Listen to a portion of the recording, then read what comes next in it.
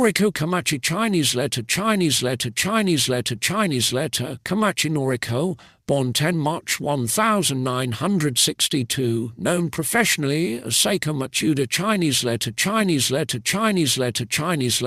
Matsuda Seiko, is a Japanese pop singer and songwriter known for being one of the most popular Japanese idols of the 1980s. Since then, she is still actively releasing new singles and albums, doing annual summer concert tours, winter dinner shows, high-profile TV commercials and movies, and makes frequent TV appearances and radio broadcasts. Due to her popularity in the 1980s and her long career, she has been dubbed the Eternal Idol by the Japanese media. In January 2011, the Japanese music television program Music Station listed her as the second best-selling idol of all time in Japan, with 29,510,000 records sold. She placed right behind pop group SMAP and ahead of Akina Nakamori, her biggest rival from the 1980s, who was listed in third place. In 2016, however, Ian Martin of the Japan Times compared her output unfavorably with that of Hikaru Utada,